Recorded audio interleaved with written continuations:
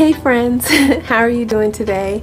I hope you're feeling blessed and staying in God's presence. And if you're new here, welcome to His Princess Christian Community.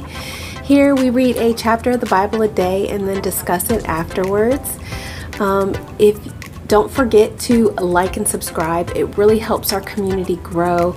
One of the things YouTube looks for is likes, subscribes, comments, that sort of thing in order to recommend the channel. And the purpose of the community is for us to grow together as a community. And in order for us to do that, we need to be able to open the door to more people. So I'm hoping that you will like and subscribe to this video. It would really mean a lot. I have some great news. If you watched yesterday, then you already know I'm going to be starting a monthly newsletter, and there's a link in the description box below if you'd like to go ahead and sign up for that. As part of that form, there's also a question if you would like to be part of the prayer team here on His Princess Christian Ministries. And what that just would entail is you would receive a weekly email which would just have different prayer requests from different subscribers and members of the community. And we'll just pray together in agreement.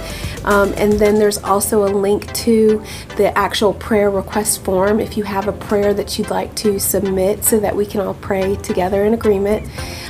Or there is also a praise report form also in the description box below. We want to hear how God has been blessing you, and what I'd like to do is include that information in the newsletter or read some on the daily readings and discussions.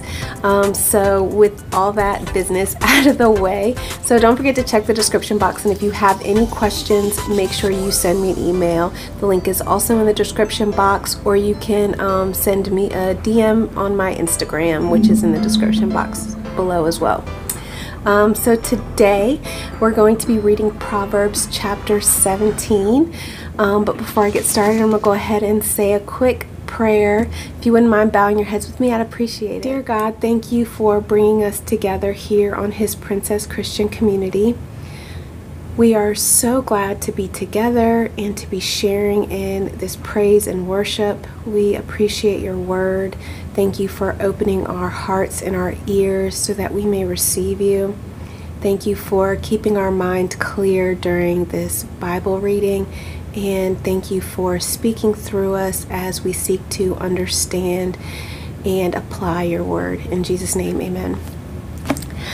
Okay, so let's go ahead and get started. Chapter 17. Better a dry crust eaten in peace than a house filled with feasting and conflict. A wise servant will rule over the master's disgraceful son and will share the inheritance of the master's children. Fire tests the purity of silver and gold, but the Lord tests the heart. Wrongdoers eagerly listen to gossip. Liars pay close attention to slander. Those who mock the poor insult their maker. Those who rejoice at the misfortune of others will be punished. Grandchildren are the crowning glory of the aged. Parents are the pride of their children. Eloquent words are not fitting for a fool, even less are lies fitting for a ruler. A bribe is like a lucky charm. Whoever gives one will prosper. Love prospers when a fault is forgiven, but dwelling on it separates close friends. A single rebuke does more for a person of understanding than 100 lashes on the back of a fool. Evil people are eager for rebellion, but they will be severely punished. It is safer to meet a bear robbed of her cubs than to confront a fool caught in foolishness. If you repay good with evil, evil will never leave your house. Starting a quarrel is like opening a floodgate, so stop before a dispute breaks out. Acquitting the guilty and condemning the innocent, both are detestable to the Lord. It is senseless to pay to educate a fool, since he has no heart for learning. A friend is always loyal, and a brother is born to help in time of need. It's poor judgment to guarantee another person's debt or put up security for a friend. Anyone who loves to quarrel loves sin. Anyone who trusts in high walls invites disaster. The crooked heart will not prosper. The lying tongue tumbles into trouble. It is painful to be the parent of a fool. There is no joy for the father of a rebel. A cheerful heart is good medicine, but a broken spirit saps a person's strength. The wicked take secret bribes to pervert the course of justice. Sensible people keep their eyes glued on wisdom, but a fool's eyes wander to the ends of the earth. Foolish children bring grief to their father and bitterness to the one who gave them birth. It is wrong to punish the godly for being good or to flog leaders for being honest. A truly wise person uses few words. A person with understanding is even-tempered. Even fools are thought wise when they keep silent. With their mouths shut, they seem intelligent. Amen. So, what did you think of today's reading? I would love to hear about it in the comments below. Don't forget, comment your favorite verse if you have one. That way we can all hit the like button and just kind of share what we have in common together. So I'm going to go ahead and just kind of do like I usually do and read through each line word by word or verse by verse. And when we get into some of the other books, I'll do a little bit more in-depth Bible study where I'll talk about some of the history behind the book that we're reading. I'll get into more detail about the different translations. But Proverbs is pretty straightforward. Once we finish the book, I'll probably do a quick recap where I'll discuss the history and go over some more important details and various translations that I think is important as we study the book of Proverbs. So verse 1 says, "Better a dry crust eaten in peace than a house filled with feasting and conflict." And I highlighted this because I've lived in situations that were full of discord, conflict, confrontation, and anger. It was definitely not the Lord's house.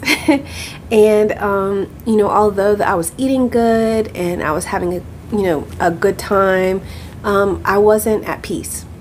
And, you know, it's like those types of things, you know, having all the food in the world, fancy cars, fancy clothes, all that stuff is nice, but if you don't have peace in your heart, then none of it matters. A wise servant will rule over the master's disgraceful son and will share the inheritance of the master's children. And I love this verse. It reminds me a lot about so many of the people in the Bible that God has blessed, that God has brought up from servitude to become masters. And, you know, that's from that wisdom that God, following that godly path will lead you, you know, only to promotion. Fire tests the purity of silver and gold, but the Lord tests the heart.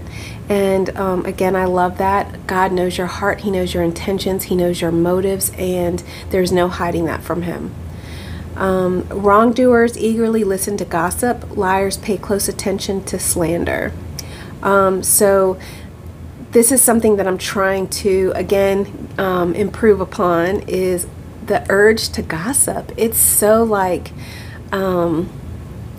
compelling. And, you know, even just watching TV shows that are full of drama like soap operas and that sort of thing, it's so compelling to want to watch that and talk about different stories.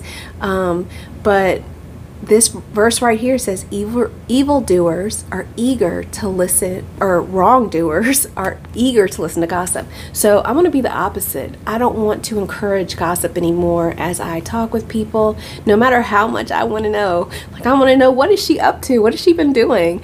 Or did you hear about, you know, so-and-so? Or guess what happened at work today? Oh my gosh. You know, like, it's so eager to gossip. And liars pay close attention to slander. So again, people are spreading slander, they're spreading gossip, and I'm trying to turn that around. So instead of saying like, oh my God, what happened at work today, I try to regain the focus. I'm really trying to figure out how I can handle these types of situations differently. Or when somebody comes to me with gossip, I try to be very nonchalant, and I try to just brush it off. I try not to be rude because I still want to keep that, you know, that godly presence. But at the same time, I try to remove myself from those types of situations or redirect the conversation to something more positive. If you have any suggestions on that, please comment below. I could always use them, because in dealing with people, you're going to come across that, and the temptation is huge to fall into it. And it's easy to, you know, momentarily, when you're not paying attention, you know, involve yourself in those types of things. And that's why it's so important, especially when we're dealing with other people, to pay attention. Those who mock the poor insult their maker. Those who rejoice at the misfortune of others will be punished. And I really like this because you see so many people that even if you think somebody deserves something, you should never be happy at their misfortune, even if they are a wrongdoer, because at the end of the day, you will be punished. And I mean, it's right there. In the Bible, it says you will be punished if you rejoice at the misfortune of others. Those who mock the poor insult their maker. That as well. You know, you should never look down on somebody for, you know, when they're involved in a hard time. But don't rejoice when somebody else is going through something bad, even if you don't particularly like them, because again, we're made in God's image. We're trying to be good ambassadors, and that's not something that Jesus would do. Like, what would Jesus do movement? We need to bring that back. Like, what would Jesus do in this situation? Would he laugh at them? Would he be happy that something bad happened to them? Or would he pray for them and help them in any way that he could? Grandchildren are the crowning glory of the aged. Parents are the pride of their children. Parents should be the pride of their children. So if you're a parent, make sure that you are following a godly path and you are setting a good example for your children. And if you haven't in the past, there's no better time than today to turn that around. Eloquent words are not fitting for a fool, even less are lies fitting for a ruler. And this was interesting. I didn't highlight this or anything, but eloquent words are not fitting for a fool.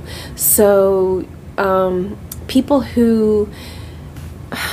I'm kind of like torn with this one, because the definition of eloquent words is what I'm really trying to dive deeper into, and I want more understanding of, because I don't necessarily agree with that. If you don't use eloquent words, what in my mind I'm viewing as eloquent words are, that you're a fool.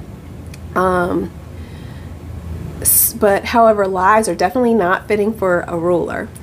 So before I make any kind of comment on that one, I really want to like research it more, or get more of an understanding of it, and pray on it a little bit more, so I can understand like where it's coming from. And then verse 8 says, a bribe is like a lucky charm. Whoever gives one will prosper. And this, I put a question mark beside, because I'm not sure I really understand this one at all. So if you have any insight, please comment below. I would love to get more insight on this one, because in previous verses, it said don't bribe. So let's see if I can find it.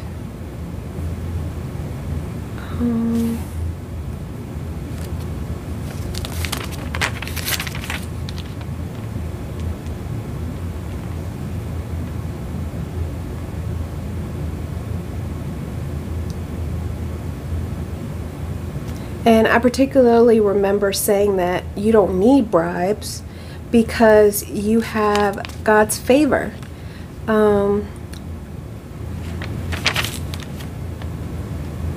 So I probably should have. So I'll probably just take some time, and maybe I will comment, put a comment in the comments to kind of like redirect you to where that verse was, and then maybe you can give me some insight as to how you feel about it, or if you can kind of give me a better understanding of what it meant. but at quick glance, I'm not finding the verse that I'm looking for.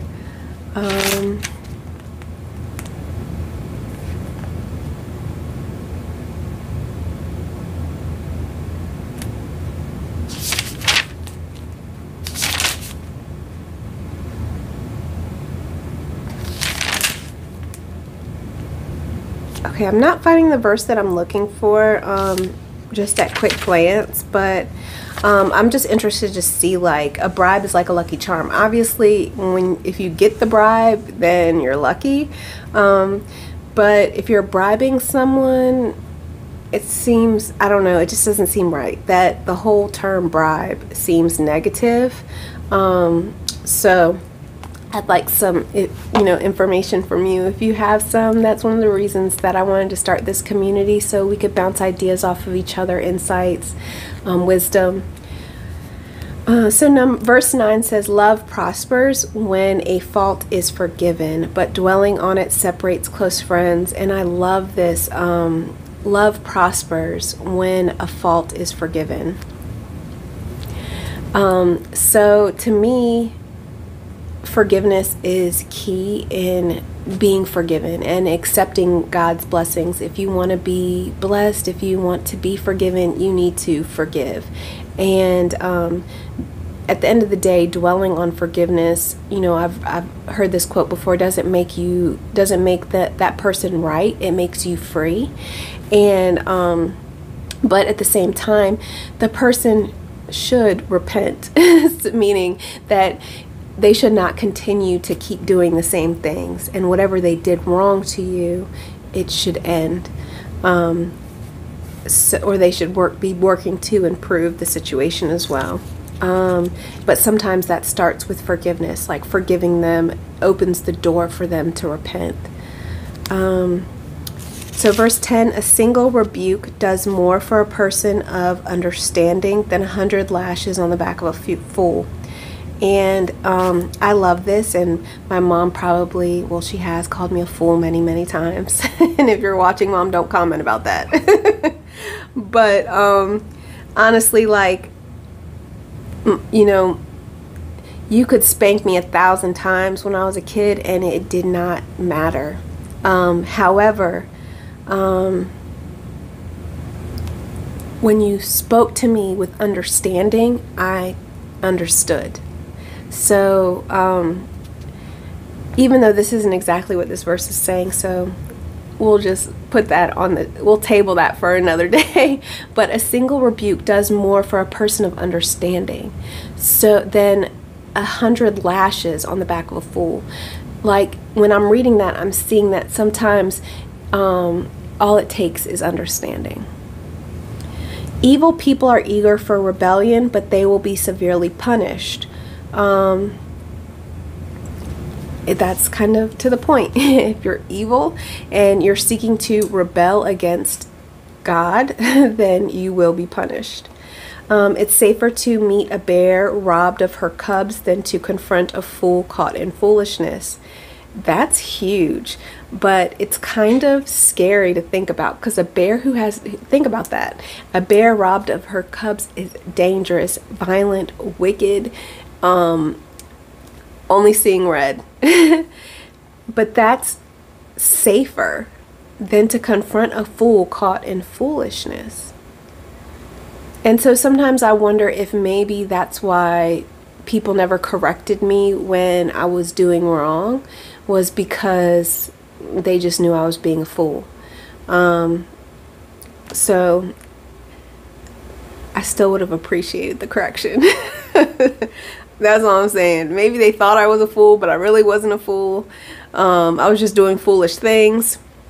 So I don't know. I feel like sometimes you have to pray to God about whether or not this person is a fool or not. Are they really a fool, or are they just doing foolish things? Have they just been led astray?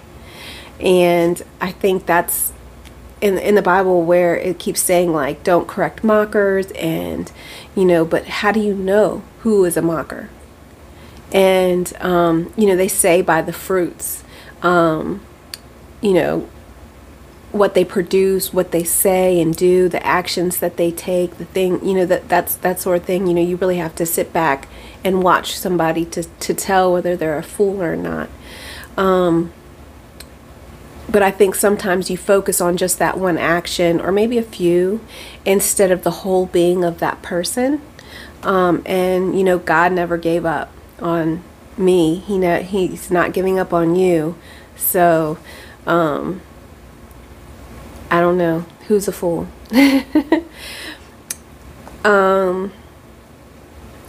If you repay good with evil, evil will never leave your house. That is deep. You know, it's like people say, like, karma, you do bad and bad things come to you. But I think it's like when you give out evil, evil is just stuck to you. You know, it says all through the Bible that the wicked will be punished for everything that they do. And whenever you're doing evil things, evil is going to stay in your house. You're going to always have turmoil and strife and stress and trouble. You'll never be at peace. Starting a quarrel is like opening a floodgate, so stop before a dispute breaks out. Always seek peace in all your interactions. Acquitting the guilty and condemning the innocent, both are detestable to the Lord. So don't let the guilty go free, and don't condemn the innocent. But to me, it's more like we're not the ones who should be judging. It's up to God. And, you know, I'm not sure how you feel about it. Again, comment below. But I don't feel like we should acquit or condemn anybody. And then verse 16 says, it is senseless to pay to educate a fool, since he has no heart for learning. And, you know, I mean, they said it. God said it. So I'm not going to refute it. Again, I have this whole thing about, but who is a fool? Who is a fool really in God's eyes? And who are we to say who is a fool and who's not? A friend is always loyal, and a brother is born to help in times of need. Wish I had a brother. But to me, a brother can be a friend, or a friend can be a brother. We're all brothers and sisters in Christ. So keep that in mind. It is poor judgment to guarantee another person's debt or put up security for a friend. And, you know, I've spoke about this when it was mentioned earlier in Proverbs, that it puts you in a sticky situation when you, you know, loan somebody money or secure their debt, be their guarantor, be a reference. You're putting yourself on the line, and you're leading to, if they're not able to pay and you need the money, it's going to lead to a confrontation. So sometimes it's better just to point them in the right direction of somebody who can help them, and maybe even like donating money to that cause that can help them. Showing them a way that they can get to where they're going. Pray with them that God gives them the guidance that they need to get where they're going, because at the end of the day, God is going to provide everything that you need, and He's going to make a way. He's a way maker. Anybody who loves to quarrel loves sin. Anyone who trusts in high walls invites disaster. Again, quarreling, anyone who loves to quarrel, who's always argumentative, does not have peace in their heart. The crooked heart will not prosper. The lying tongue tumbles into trouble. Always. Lies will always get you into trouble, because one after another, after another, after another, after another, and then you end up tripping over your own words. It is painful to be the parent of a fool. There is no joy for the father of a rebel. Ask my parents about that. I'm sure they will agree. Don't comment, Mom. Yes, I know I've been foolish in the past. I've been a rebel, and there's no joy in it, not for them or for me. A cheerful heart is good medicine, but a broken spirit saps a person's strength. And it does. Like, when your spirit is broken, that's where depression comes in. And that's when you don't want to leave the house. You don't want to get out of bed. You don't want to go through your daily routine. And it's one of the worst places to be. But a cheerful heart is good medicine. If you are in a rough place and you're surrounded by somebody who is cheerful, it's going to lift your spirits eventually. And if that's part of the reason to have a good community of godly people who can share that joy with you when you're lacking it. The wicked take secret bribes to pervert the course of justice. So it's okay to give bribes if you're godly, but not if you're wicked. I don't know. I'm still like, this whole bribe thing has got me. So I would love to hear more about you. I definitely think the wicked take secret bribes to pervert the course of justice. I agree with that, and I agree that it's wrong. But then when we go back and it says, verse 8 says, a bribe is like a lucky charm. Whoever gives one will prosper.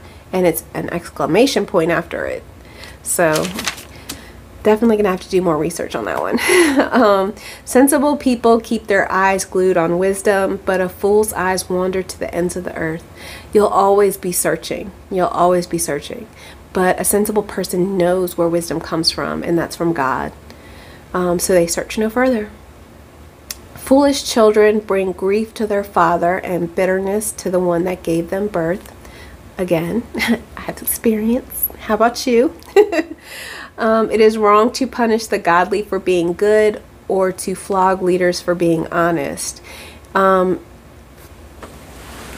I really agree with this one because so often I see people who are on a godly path or who are seeking righteousness be bullied or and bullied even by people who claim to be Christian, be held down for doing the right thing. And then people wonder why they always turn back to like wicked ways, because that's where they're accepted.